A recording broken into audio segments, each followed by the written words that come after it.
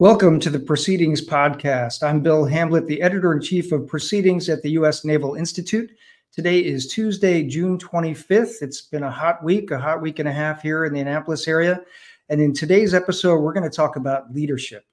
This episode is brought to you by Booz Allen.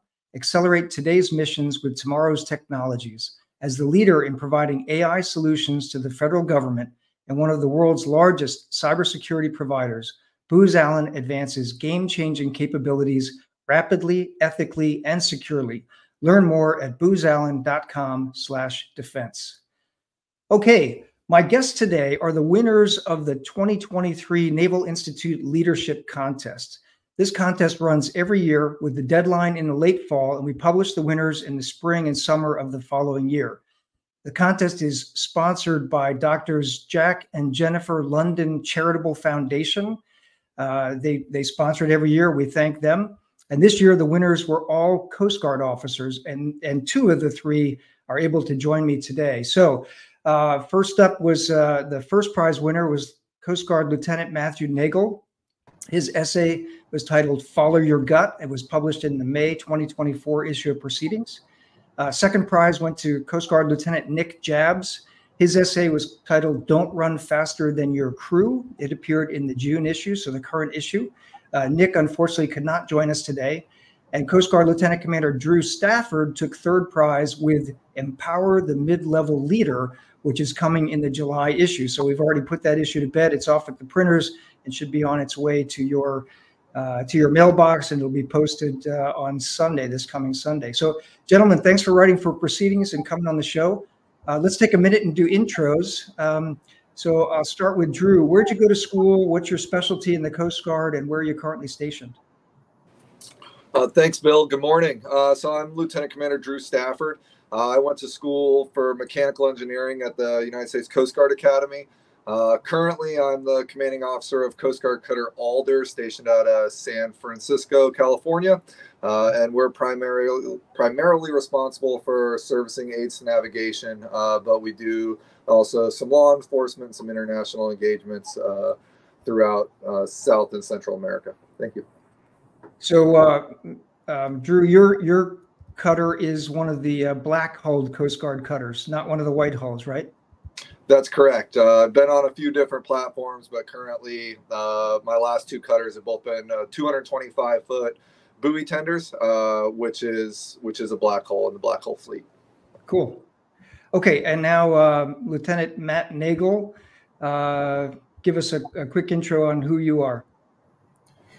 Morning, and thanks so much for having me on. I also, like Lieutenant Commander Stafford, I was a Coast Guard Academy graduate. I was a government major, class of 2019, and I've been on ships for the last 5 years. I'm finishing up my tour on Coast Guard Cutter Turn, just down the pier from Lieutenant Commander Stafford, also in San Francisco, this Friday. So I'm coming towards the end of a great run being on Coast Guard Cutters, and I'll be headed to law school for my next assignment to train to be a Coast Guard lawyer.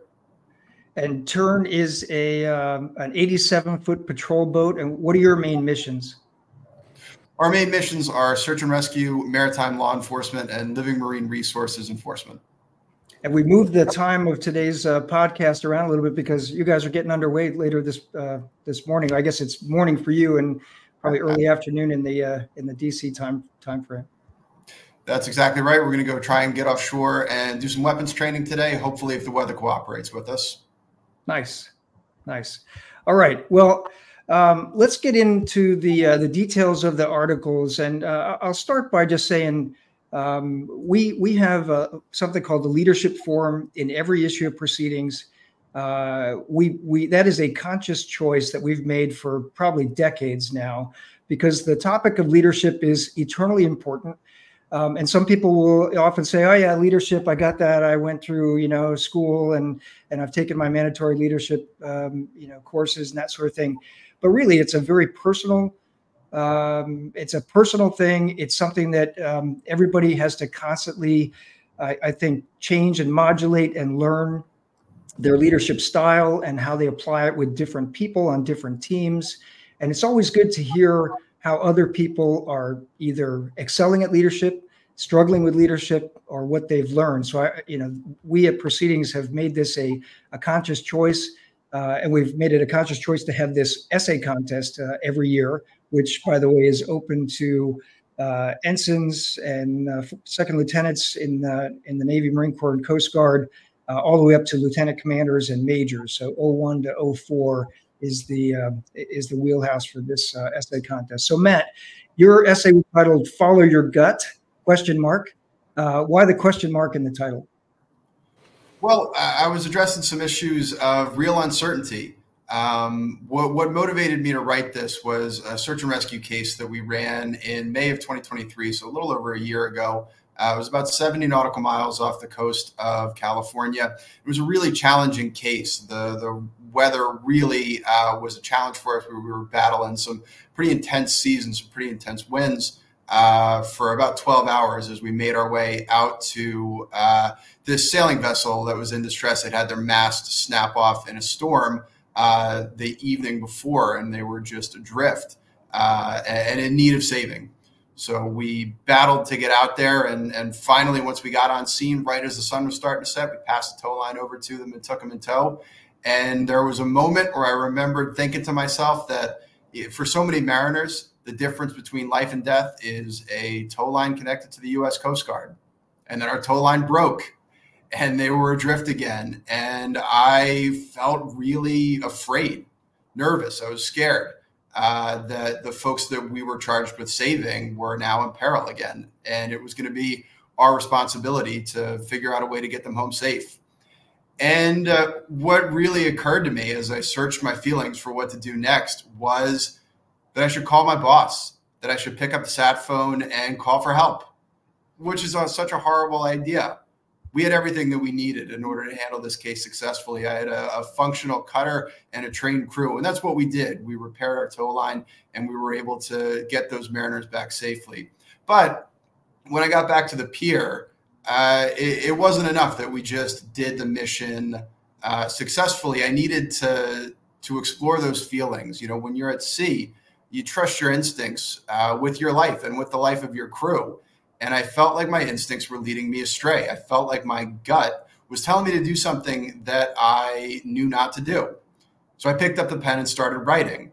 And I developed a leadership framework that was designed to help translate and understand those feelings of discomfort, especially for junior leaders, into different ways of thinking, where understanding what is your responsibility to handle in your capacity of whatever job that you're in, and when you might be in over your head and actually in need of calling for support from the chain of command for alignment, for guidance, for advice, whatever it may be. The goal of what I was writing was hopefully that it can be used by future leaders when they're in a challenging spot like I was, to just understand and analyze the extent of what they are really capable of. And I think we're all in our own ways and in our own leadership capacities capable of a lot more than we initially might think. And it's that empowerment that I think sets the U.S. Coast Guard and the U.S. military apart in the way that we empower our leaders. That's a great story. It takes courage, I think, to particularly to be a commanding officer, to be a young commanding officer, and to doubt yourself, and then to delve into and go into depth with those feelings and think, geez, was I right or wrong to make the call, not make the call? So I applaud you for just having the courage to kind of explore that after the fact. Like, you got through it. I think a lot of people would say, whew, okay, let's move on to the next one. I don't want to go there, right? But instead you dropped anchor for a bit. You wrote about it. And then you learned from it, and you shared as you said, a rubric for leadership of making hard decisions in those kinds of hard situations. We'll come back to you in a bit, in a minute there, Matt. But I want to go to Drew for a minute. So Drew, your article is about empowering mid-level leaders, and so this looks at it. I think an important and often perhaps overlooked aspect of leadership. We think about those at the top of the food chain. We think about the commanding officers. We think about maybe on the enlisted side, the command master chief or the chief in the division. but there's a whole, in between being a division officer and being a CO, or in between being a young petty officer and being a master chief, there's a whole slice of leaders, right? And their impact it can be incredibly important. In some ways, it either magnifies the good leadership at the top, or it can slow down and create problems for the good leadership at the top, getting to the deck plate. So tell us about the experiences that you had that led you to write the article, and then some of your insights. Yeah, thanks, Bill. No, so before my current job, I was the executive officer of Coast Guard Cutter Juniper out of Honolulu, Hawaii, and it was a fantastic tour. During that time, I was very fortunate to just have a phenomenal group of people on board that ship. Things ran well. I mean, all ships run into their issues, but for the most part, just very fortunate to have a great group of people. Things were running well. Programs were put together well. We were operating well, and the commanding officer at the time is a great mentor of mine, and we had many conversations about why is this ship running well? What is this special thing we have going on here? What's happening? And I think a lot of that boiled down to the quality of leaders we had at that E5, E6 level, and then the ensigns coming in, just really taking ownership of their programs, really leading, taking pride in what they're doing. And so we went into a lot with that about what is making these people good leaders, and why is that affecting the ship in the way it is. And I think you spoke to it very well before. Throughout the military, we have this vision of what a leader is, what a commanding officer is, what the chief of the boat or the different these leadership figureheads are. But we often overlook the people that are leading day-to-day tasks. Those people that are leading day-to-day tasks are interacting with so many more people because they're briefing up the chain of command, they're leading tasks down the chain of command. So if those people can have a good attitude, if those people are good leaders, then just in general, the boat is going to run better. The ship is going to function better. If all of those people take ownership in the climate on board the boat and people's well-being on board the boat, then you have a whole lot more people looking out for each other, a whole lot more people taking ownership in how the boat operates, in how people are doing. And it spreads that ownership around and really just creates a very good atmosphere on board. And I think that's important. I think that's often overlooked is the development we put into our junior folks in the leadership aspect. Everything is so focused on their technical ability, which is vitally important. But if we want to grow future leaders, we have to start with the growth process and make them, positive mid-level leaders to start with. One of the examples, Drew, that jumped out at me, and it was a little one, or it's a small little thing in your article, but you gave the example of, a petty officer is asking an ensign or a JG a question about, geez, it's sort of the grumbling, why do we have to get underway again today? Matt, you might be facing this today. And the ensign can answer that with, I don't know. This stinks. I don't understand what we're doing. Or, you gave the example of him answering it in a much more positive way. So just take that a little bit further. Absolutely. And I think that's an important thing that's often overlooked by especially junior leaders, is that their words matter. What you say, how you interact with people on a daily basis really does affect everybody. And especially the junior people that are looking to those leaders for answers. So an example there is, and a seemingly innocent example, in passing, if somebody, junior enlisted member asks an ensign, even if it's a brand new ensign, hey, why are we doing this task? Why are we getting underway?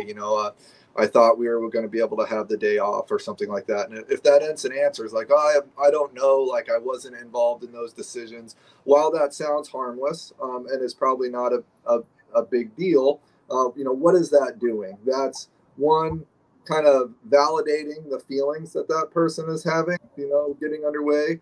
And it's also kind of isolating command as this entity that is not involving everybody in the decision, which, may be true, maybe not be true. But if that ensign is a strong, mid-level leader, and they answer, even if they don't have all the answers, us as leaders don't always have all the answers to everything, but they can answer that in a variety of ways.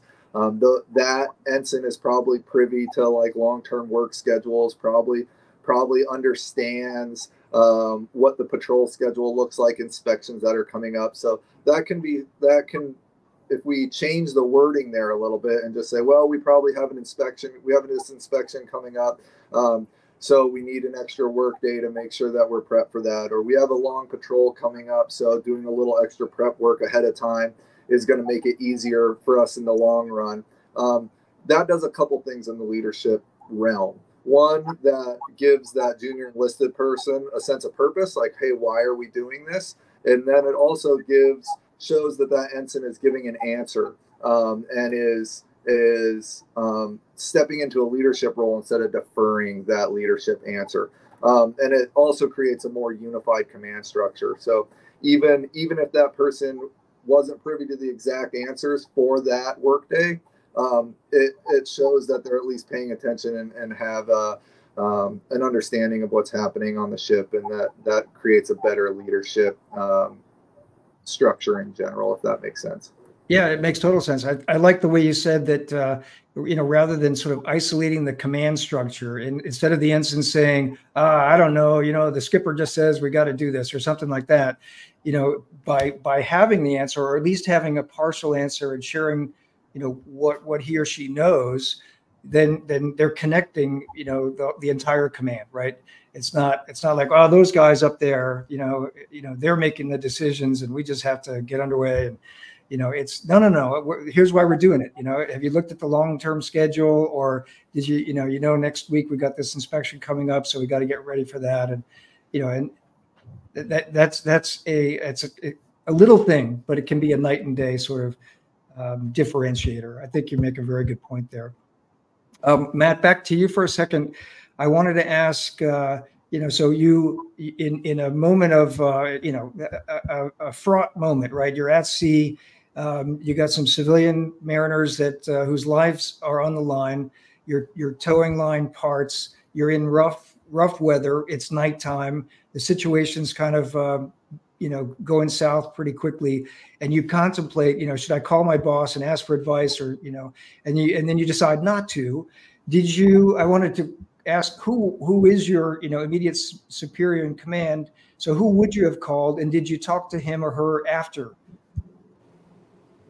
Well, the person that I had in mind was a great mentor of mine. Is Commander Dave Herndon. He's our chief of enforcement at Sector San Francisco, and he's such a great sounding board. He's someone that I'm usually not shy about bouncing ideas off of and speaking with very candidly. He's been a great resource and a great mentor over my 2 years. But the reason why I really wanted to own that leadership decision and why I was proud of myself for doing it was because there really wasn't even a leadership decision to make. Our standard procedure when something breaks like that is to find a repair, or if we can't make a repair, have one flown out to us by our friends over at Air Station Sacramento, who were standing by, ready to take care of us if we needed to.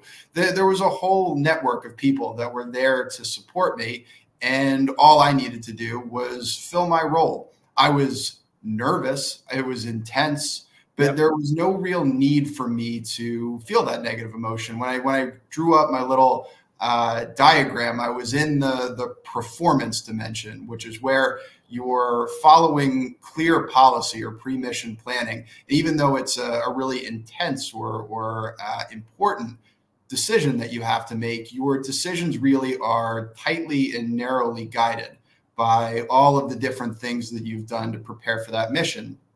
As opposed to you got SOPs and checklists, and you've trained for it, and so follow the checklist, right? Or as my aviator friends would say, follow the bold face. Exactly. And in that moment, that's what ultimately we did. We repaired our tow line. I remember I was sitting up on the bridge after our tow line had been repaired. We passed it for a second time, and my operations petty officer was sitting next to me. And I said, Beam One, wow, you really spliced the eyes of those lines on the tow bridle back together really quickly. How did you manage to do that? That's usually a pretty timely process to repair a line like that. And he said, looked at me and said, well, almost, Captain. 2 Bolins. we were towing them with 2 temporary bites in the line, but it worked, and it was worked to get the mission done, and it was the right thing to do at the time. And we're never in jeopardy of doing anything else. It was a situation that was frightening, but one where I didn't need to feel the level of discomfort that I felt, because we were just performing. We were doing the mission as we were trained to do it. And I think so often, especially young leaders, find themselves in that position where there's a frightening and intense moment, but really all that we're doing is just following our well-written, carefully crafted procedures. Got it. Talk for a second, because I know you get into it in your article. You've got sort of a quad chart of when to call, right? So in this case, you had procedures, you had an SOP, and you made the decision like, no, I can handle this. We can handle this. My crew can handle it. We know what to do. But you also talk in the article about when you're in a different part of that quad chart, and when things are uncertain and perhaps there aren't good SOPs for it. Perhaps it takes a little bit more judgment rather than just execution.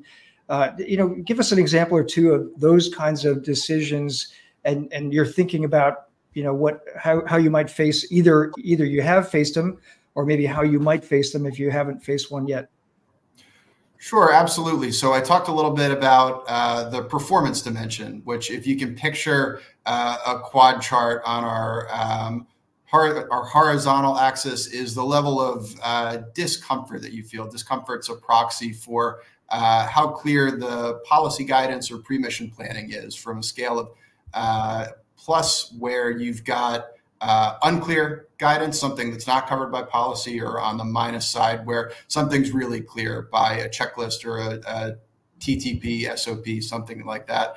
And then on the vertical axis, the up and down axis, is how important the decision is, a high yield decision versus something that's a low yield decision. So a very clear cut, low yield decision in the bottom left-hand corner of the quadrant is something that I call the followership zone. That's like a routine administrative or a personnel decision, something that we make every day. And what I pointed out in that quadrant, when you're making a leadership decision, is that is one where there's never any room for deviation. It's something that we should seek total alignment in, because it's low yield and it's clearly articulated.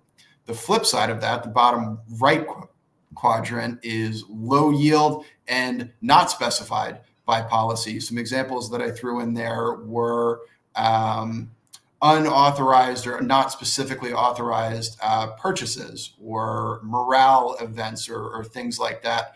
And I labeled that the don't do it zone. If it doesn't feel right and it's not accomplishing the mission, don't do it. And then on the flip side of that upper right quadrant, this is what I call the leadership zone, where you are making decisions that are not clearly covered by policy, but they've got a high positive yield. And I really think that's what the essence of leadership is. It's about being empowered to make decisions that are not clearly articulated by policy or by pre-mission planning, but that are within the ballpark of what your assignment is, given your position and your role within the organization.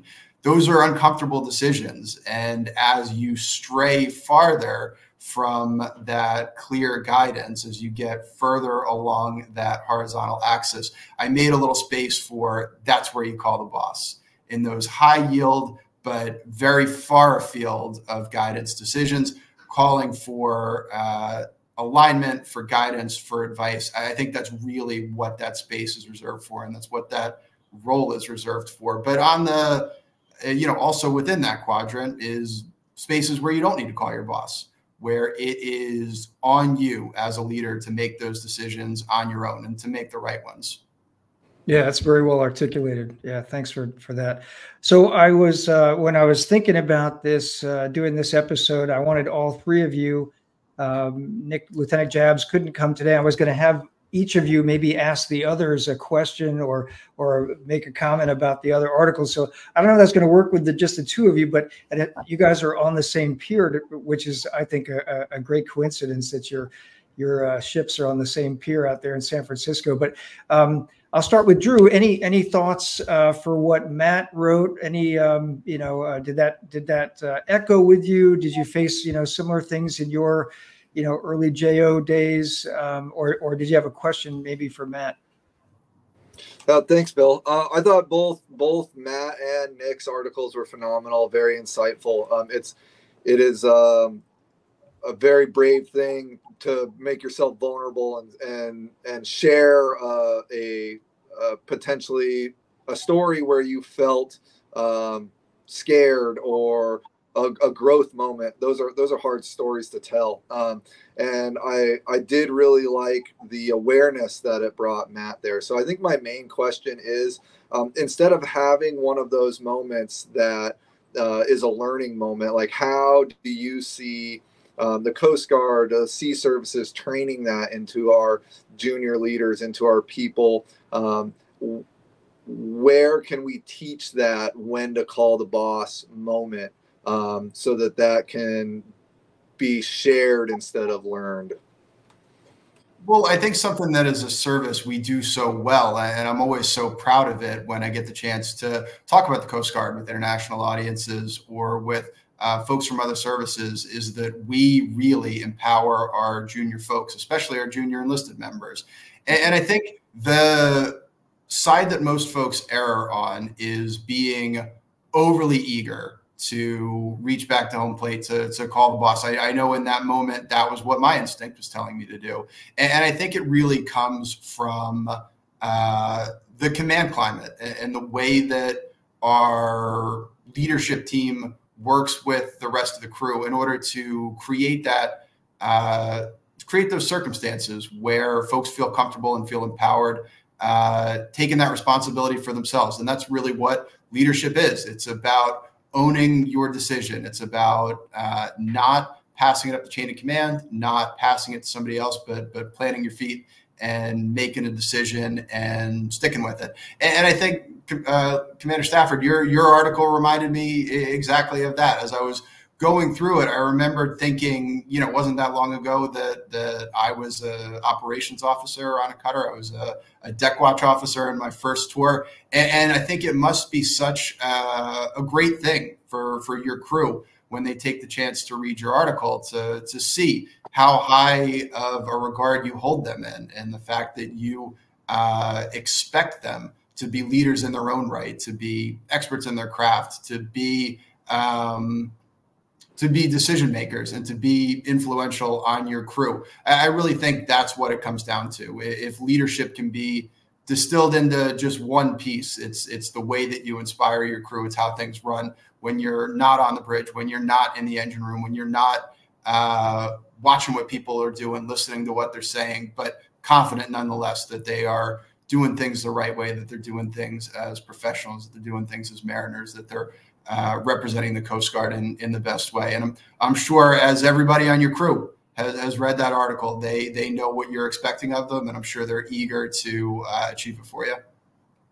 Oh, thank you. And I do think what you were talking about when it comes to the trusting your gut and allowing that space, I do think for all of us in leadership roles, whether that's the commanding officer or elsewhere, allowing your people to have that space to make that decision, to operate that, whether it's your bosses back at home port giving you that space to make those on-scene decisions, or whether that's us on the ship allowing our people to make decisions. That is a big growth point in allowing space for people to test their leadership abilities.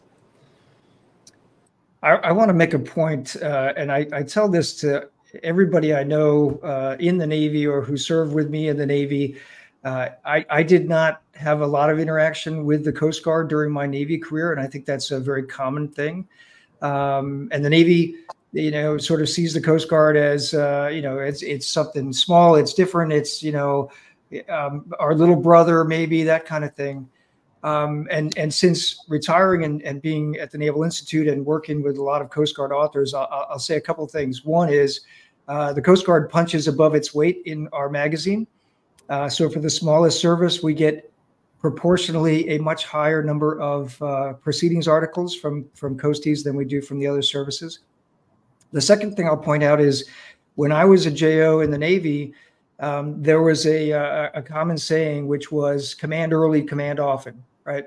And I know a lot of Coast Guard, or not a lot of Navy officers that I served with back in the 80s who came out of the Navy of, Korean War, Vietnam War era and into the Cold War. They had opportunities to command as a lieutenant and a lieutenant commander and then a commander and so on. But the Navy's really gotten away from that. We have very few, very, very few early command opportunities. But the Coast Guard has a ton of them. And so the Coast Guard, I think you guys, you live that. You command early, you command often, you command all the time. And I'm also always telling our Navy folks, anyone who will listen, that the Coast Guard's got some very impressive shipbuilding programs going on right now. I think the NSCs are great ships, the OPCs that are coming online, and the FRCs are amazing ships. I don't understand why the Navy doesn't just, keep those production lines going, buy some of each and upgun them and, put some harpoons or some, Tomahawk anti-ship cruise missiles or other things on them. But I think we could upgun them and we could build the Navy fleet pretty quickly and pretty inexpensively. I'll get off my hobby horse now, but that is, a couple of things that I tell Navy folks all the time is Coast Guard's building some great ships and they actually do the command early, command often thing. So for our for the non-Coast Guard audience, you guys have both had command. Nick Jabs has had command. Thoughts on the impact of, young officers of having command in your 20s? Fun, exciting, daunting, frightening, all the above. I'll start with Drew. Yeah, thanks. And I think you spoke very well there to the Coast Guard. It's an exciting time to be in the Coast Guard, and it's an exciting time to be afloat in the Coast Guard with new ships coming online, with some very exciting operations that we do. When it comes to command, it is a very daunting task, especially early in your career. But it's also exciting. I think that is where I grew the most as a person, is in those when you're having to make those decisions, when you're running that team. But also just when it comes to like development of Coast Guard officers or development of Coasties in general, those commands and having a diverse group of people in those commands level jobs, whether that's an officer in charge as a senior enlisted, whether that's a warrant officer, whether that's a junior officer, developing those command skills is going to just create better commanding officers as senior officers. So if you can, just like anything else, if you can practice being a commanding officer by having those roles early in your career, that's going to let you develop those skills for when you're having, a larger ship, larger impact later on in your career. So I do believe it's also an important developmental tool to building Coast Guard officers of the future. Awesome. Matt, how about you? And I would piggyback on that. I would backtrack to say, I think if we want to put the harpoons on the buoy tender, I think that's who knows? You never know what's going to happen out there. So I don't know if we've got anybody listening who is who's making those kinds of calls. Maybe that's where the Coast Guard needs to go. I don't know, but I'm kidding. But certainly, I think the junior command within the Coast Guard, it has a huge impact. When I think about my mentors, the people who trained me to be the ship driver and the leader that I am today, almost all of them had prior command experience, people who were leading me at all sorts of different levels within the organization. The thing that they shared was that they were able to get command experience earlier in their career. And not only did that benefit me because of their knowledge, but they were pretty clear that when they were training me and all of the people that I grew up in the Coast Guard learning how to drive boats with, we are all working towards our command assignments, working towards those assignments where we own the problem. There's nobody else coming to take responsibility for it. It's going to be on us. And as a junior officer just out of the academy, that was a really daunting thing to hear, but it was a very true thing to hear. And it lays down a marker for what we are trying to accomplish when we take a group of ensigns or we take a group of break-in deck watch officers, first-class petty officers, chief petty officers. What we are really training each and every one of them for is for command, if not in their next assignment, then in the assignments to follow. And that creates a real urgency to the training that we do and to really everything that we do as a service. Awesome. Real quick, because we're running short on time, but if either of you could give advice to Cadet Stafford or Cadet Nagle, looking back at yourself as Coast Guard Academy cadets as you were embarking on your career, what would you tell the younger version of yourself? I'll start with Drew. Thanks. I think my biggest thing, especially for people newly joining the service, new ensigns especially, is don't underestimate your impact that you can have.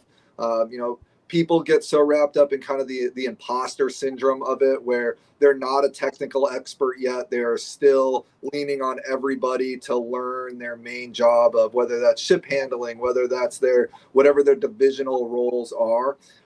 And they tie that with leadership, but those can be two different things. Like being a good leader, being a good supervisor, and having an impact on the crew, while being a technical expert helps, those are not tied together. You can still be a good supervisor. You can still be a good leader while learning how to be a technical expert. So don't underestimate the impact you can have. I mean, it doesn't take much to learn about tuition assistance and then start sharing that with the crew. And now all of a sudden you're having an impact because people are getting their college paid for, or whatever those little things are. You can find places where you can have immediate impacts, as well as being a good leader and a good supervisor. So I think that's my main point is don't underestimate the impact that you can have, on a unit, and seek out those things and find those opportunities where you can be a benefit to the crew. Yeah, that's a great point. Matt?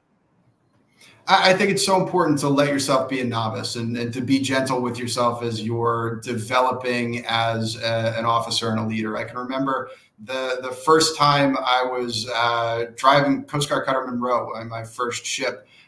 We were getting ready to make a big turn to starboard coming into San Diego. It's the big fish hook that you do as you're coming in there. And I gave a command of left standard rudder as we were making that turn. And everybody on the bridge looked at me and I felt so stupid. And I felt like I made a big mistake and I was terrible at ship driving. I was never going to get good at it.